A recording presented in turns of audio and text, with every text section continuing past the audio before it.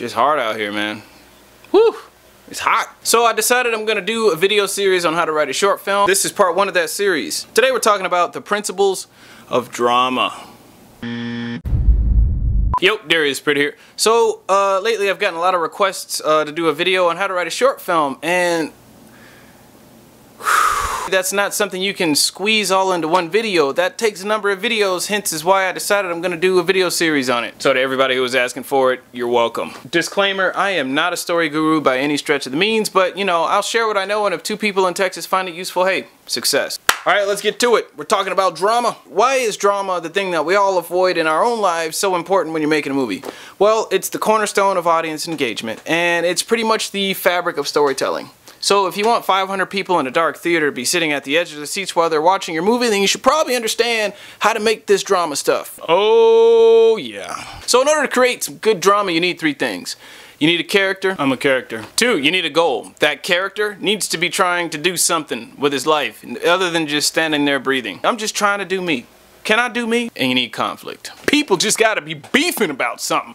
I don't like you. With the conflict, it doesn't always have to be a person. It could be a time, it could be a situation, it could be nature, it could be, you know, it could be any number of things. That's pretty much it. Sounds pretty simple, right? No, it's not. It's really that simple. If you're missing any one of these 3 elements, then it's not gonna work. You can't create tension, you can't create suspense, and you can't create catharsis. Think about it. If you don't have a character that your audience can identify with and or root for, then they're gonna wonder who they're supposed to be following. And if they don't figure it out, eventually they're gonna lose interest. If that character isn't clearly trying to do something, then your audience is gonna wonder why nothing's happening. And then they'll eventually get bored. If there is no conflict making us question or doubt whether that character will be successful at what they're trying to do, then the audience will think that it's too easy and eventually get bored. On the most basic of levels, every story is about somebody trying to do something and then overcoming conflict or adversity in order to do that thing that they are trying to do. I'm just trying to get that dirt off right there. For an example, we're gonna check out a short film called Dennis. If you haven't seen it yet, you should check it out. Boom! Right there, before we go any further, because it's good. I'm just pretty much gonna spoil it, but we're gonna use it as an example. We open up with a big bodybuilder dude eyeing a phone number written on a piece of paper. The bodybuilder dude is, of course, Dennis. Dennis dials Patricia's number. The chick answers the phone, presumably Patricia. The short of it, Dennis asks Patricia out to dinner, and she agrees to go.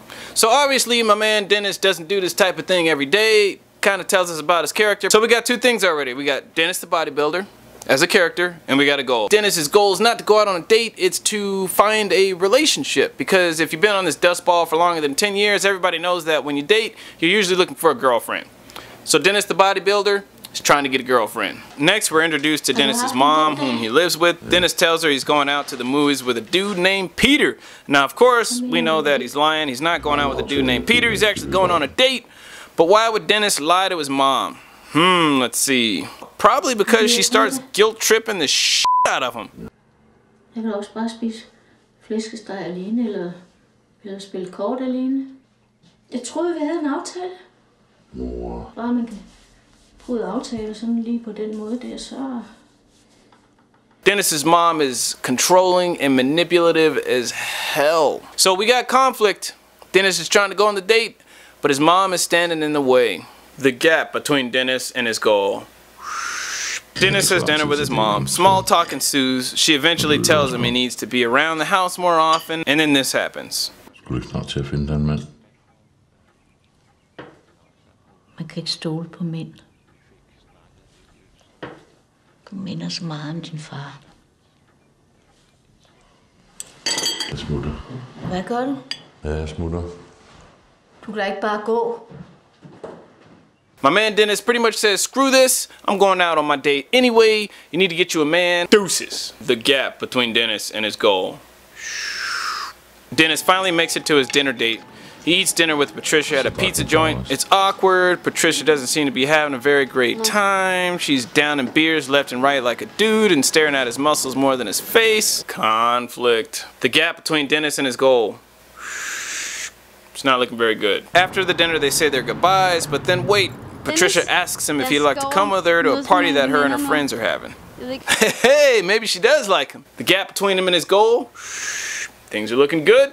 At the party, Dennis drinks alcohol, something which he said he wouldn't do for various reasons. One being that it would sacrifice all of his work in the gym, and two being that, well, his dad was an alcoholic. Looks like he's taking one for the team on that one. But hey, my man's trying to get a girlfriend. The girls talk him into taking his shirt off, and a pose down ensues. The girls marvel at his muscles, which might not be such a good thing, but then when more dudes show up, Dennis gets all embarrassed and then bolts out of there. That's kind of embarrassing, man. You're looking like, I mean, you got your muscles all out. You look kind of like a beefcake. I would have did the same thing. Then when Patricia has the audacity to ask him why he's leaving, he says, Hvorfor tror du selv?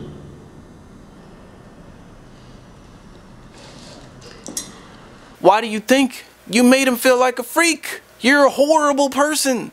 There's a circle in hell just for people like you, and it's hot, and there's no ice water. The gap between Dennis and his goal to get a girlfriend, it's not looking very good. That's conflict. Dennis arrives back at home, faces his mother's wrath because he pretty much pissed her off when he left without her blessing, and then he apologizes. After a few venomous words from moms, she retires to bed, and then he goes to his room, looks at something on his bed, I don't know what it is, and then he joins her and they sleep together.